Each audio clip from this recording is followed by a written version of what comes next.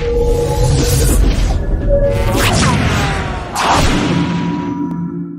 guys, I'm very excited about this video because I'm going to be teaching you how to count the number of visitors you've had on your website using the Count API. This is my personal website, and as you can see, I am using that kind of functionality here.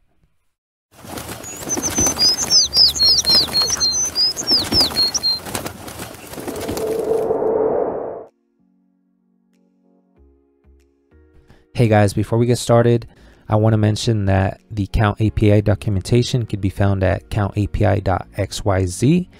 So in case you guys are interested in reading through that, you can go ahead and do that. But we are going to be covering most of this stuff in this tutorial. So if you don't like to read through documentation, don't worry, I got you covered. All right, so let's head over to our project. And I actually have created a cheat sheet for this tutorial.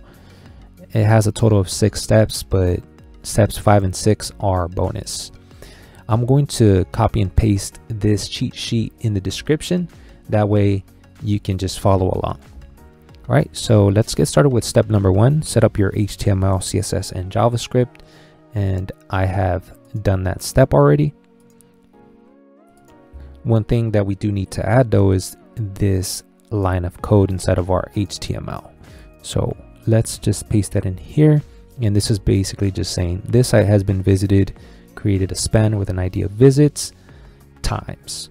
All right, so let's right click, open with live server to see what we have. And currently we only have this site has been visited, and it does not display a number because we haven't created a key yet.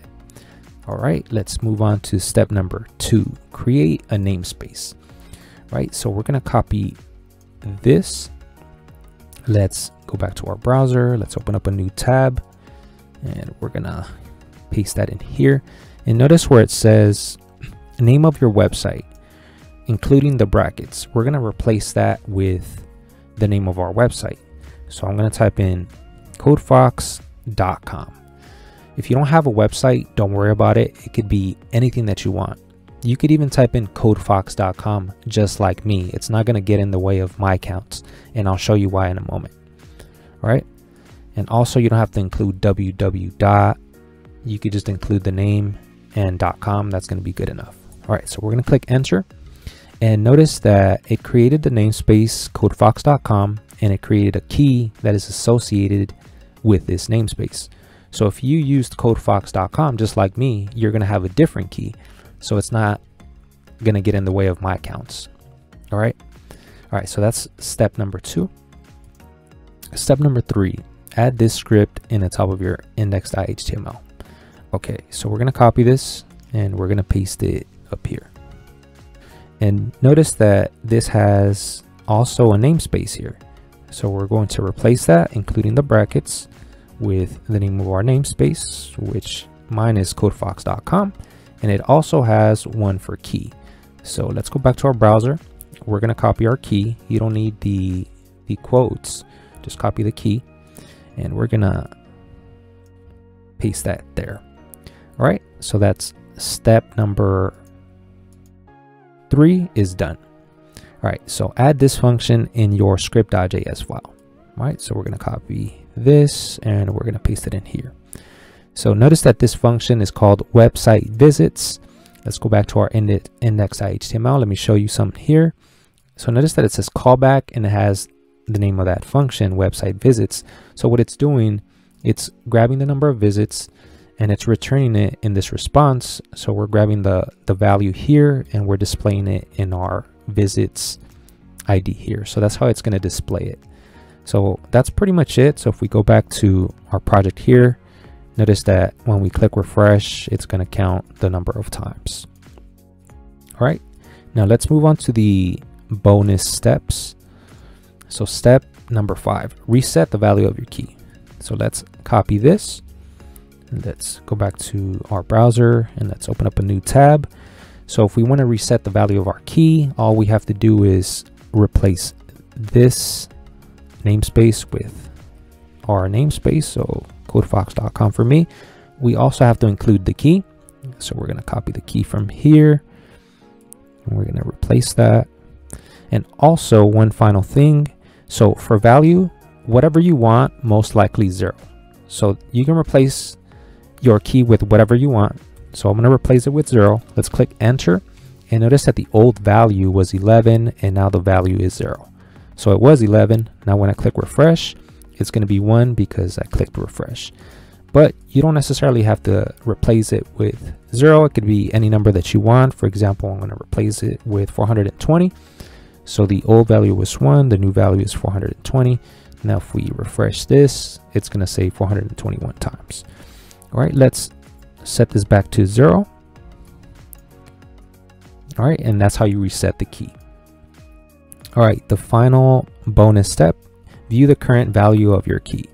So let's copy this and let's go back to our browser, open up a new tab, and currently our site has been visited 1 time, right? Because we reset it. Let's refresh this a couple of times. All right, so it's 12. So let's say that we want to view how many times our site has been visited without actually having to go to our website. So we're going to replace namespace with our namespace. So codefox.com, and also the key. So let's grab the key. And we're going to replace that. Let's click enter. And as you can see, it says the value is 12, which it is. So if we refresh this more times, let's run this again, and it's going to return the current value, which is 19. All right, so those are all the steps.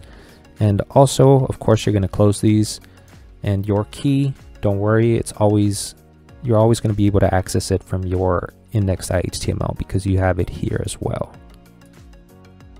All right, and there's one final thing that I want to mention, and it's actually very important. So if we right click, inspect, and if we go over to head here, notice that anybody can see your namespace and also your key.